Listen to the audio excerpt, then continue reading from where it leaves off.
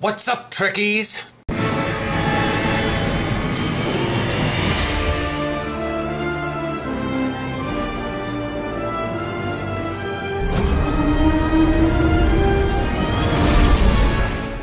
Hi, so we've got a lot of interesting news. Some good for console, i.e. you guys are getting your 8th anniversary here pretty soon. There isn't actually much other knowledge for that. You guys can now put aquariums in your colony, so yay, dilithium sink. Got mad at my fleet when we had this one on PC because I'm sitting here, we had like the level 3 upgrade to the entire colony sitting there with needing dilithium still, and then the aquariums came in and somebody finished off the aquariums, and I was like, you do realize you could have put 167,000 dilithium into the actual colony upgrade, but thanks, let me go down to the colony and stare at digital fish. Anyways, that's in the past though. But do take that into account. If you're going to spend that much ever-loving dilithium on something, put it towards something that's possibly an upgrade. If all you're doing is leveling red, yellow, and blue, and you don't actually have an actual colony physical upgrade you're doing, sure, go ahead and put your dilithium in the other one. The other ones can wait, but see what I mean? I'm just going to put this here because you guys are getting your featured episode and anniversary content. Started last week. I'll make sure to put the card up there talking about how and all that jazz with Omega Molecules. If you've done the stuff on the colony, it's mixing drinks, it's gathering the stuff, it's the little one that has 4 lines and it's whack-a-mole, Guitar Hero sort of thing. Now it's a red, a yellow, and a blue that go to 1 silver. 3 silver to a sliver to a shard, 3 shards to a fragment, 3 fragments to an actual upgrade. As you progress through getting more Omega Molecules, you'll have 0 Omega Molecules, you'll get 1 color, whichever one you happen to be doing. You get another one, 2, 3, and then you get a sliver, and then 1, 2, and this is the most I've seen. And don't fret too much because you can randomly you can randomly get a shard or a fragment even out of doing nothing. Like one time this thing bugged out and I got 0 points. I got a yellow and a fragment. But if you want to know all that stuff, there's a card that goes to that video. So what else is happening, guys think? Oh, the featured episode, Scylla and Charybdis. Don't know how to pronounce that. The Discovery Locks box is coming in. The featured episode's quite nice. Be prepared for some ground. So if your ground is a little lacking, maybe not go up in higher difficulty. The Discovery Lockbox is coming in. You know, we can go over that next week a little bit more because this stuff's coming out March 6th, which will be in 2 Tuesdays, so 2 weeks from now. We can go over that even on March 6th. The Bajoran Interceptor will come from the anniversary event, so you guys will have like till through April for that. Just do Omega Molecules. Really all that thing is just do each of the 3 areas. The Omega Molecule thing, which you can go to Q or you can access the side, I'm not sure if you guys have that on console, but you access the menu and here's the feature thing and you go to the 8th anniversary, hail Q, pick up your Omega Molecule daily, and then go to the spot, scan whatever color is there, if it's space or ground, like Wolf 359 space, go up, scan it, boom, don't even have to get any points, boom, you got it.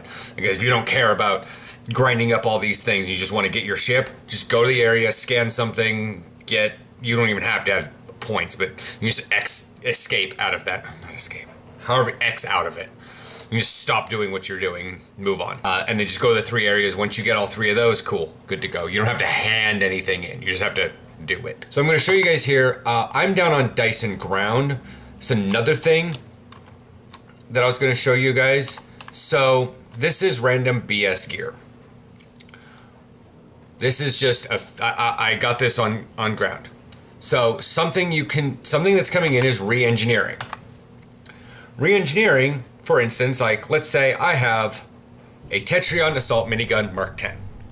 I can choose to discard that, I can re-engineer the item, or I can salvage the item. So I got a couple pieces of gear here, so we'll show what that is. So we have the Plasma Blast Assault Minigun. Discard. Boom. 2,000 energy credits for that. Cool. You need energy credits? Vendor trash, basically. And you got the Assault Minigun. Salvage item. Do you want to salvage this item? hydrogen gas, magnesite, Z particle, thoron particle, and 80 salvage. The higher quality of the item, the more salvage you get out of it. So, salvage personal shields, 61 salvage. Salvage recoil compensating armor, you get that stuff. So, what do you do? Because I've salvaged a bunch of stuff to get enough stuff. So what is this? So you've got, what? A phaser split beam rifle Mark 11. Crit D, knockback. We want to re-engineer because you don't give a crap about knockback. You don't care at all. You don't want to knock things back. So you unlock it and it says 800 dilithium, 400 salvage. Notice here on the left I have 74,000 dilithium and 7,000 salvage. Like, if you just have an inventory full of stuff and you plan on maybe re-engineering in the future, just salvage a bunch of stuff, you'll get enough salvage to lightly re-engineer things. If you're into heavy re-engineering, you're going to need a bit. So what happens is you unlock. Now, notice how it went from 800 to 1440. That's not double. But the salvage cost did double. This has currently 2 on it, so, but we all like crit D. So we're going to leave that one alone for now. But we don't want to knock back. So the options are, current power says KB 3, knockback. Potential powers, more crit D, crit H, damage, dot, which dot 3 is just, it's a dot. Just like knockback 3 is knockback. So what you do is you hit randomize. And it randomized to damage. Let's say it randomized to dot, and you're like, I don't want dot. You hit randomize again. You spend another 800 dilithium and 400 salvage, and it'll do that exact same thing. So, lock it. Cool. Good to go. You just re-engineered something. I'm going to trash this thing because I don't really care, but I have the stuff. So now you can see that it has crit D and damage, but no knockback. Benefit. You can tweak with certain pieces of gear. Things you can't. So I'm just going to... So salvage this item. I got a heck of a lot more. I got 159 salvage, some hydrogen gas magnesite because it was blue. You can imagine finding something that was like epic. Not epic. I say epic because in World of Warcraft everything purple is epic. Whatever is like very rare or even ultra rare stuff, it'll explode on you. So you cannot this all the consumables, and you cannot do anything with tribbles. Quest gear you cannot do anything with. So, like with your ground gear, you can not re-engineer your kits, can't even re-engineer your modules. This is quest gear, temporal defense initiative, you can't re-engineer that. You can't re-engineer this because it's still it's reputation gear. Again, reputation gear. Advanced temporal defense, chronoton, temporal defense, temporal defense. So there's not a lot you can actually do, but random stuff you pick up, yeah, can be. On your ship, I can re-engineer, must be in my inventory. So I can re-engineer my Ox Dual Heavy Phaser Cannons, which I did to take a crit D off of them or something like that. As you can see with like something that has a lot of modifiers, re-engineer, it's got a big thing. Unlock, unlock, unlock, unlock, unlock. 2,400 dilithium, 2,000 salvage every time I want to re-roll all 5 of these. But I don't care. I like accuracy and I like damage. So I'm just going to leave these the way they are. But you can see is it's not 4,000 dilithium, it's 2,400. So it's to do 1, it's 800, 1440, 1920, 2240, 2,400. Like you get less, but you have a bigger chance of like messing things up. But the great thing is you can look here, I have an accuracy damage and I have all the potential ideas of what it can be. Same thing with other things. But again, I don't really care. Quest gear, quantum phase torpedo, can't re-engineer it.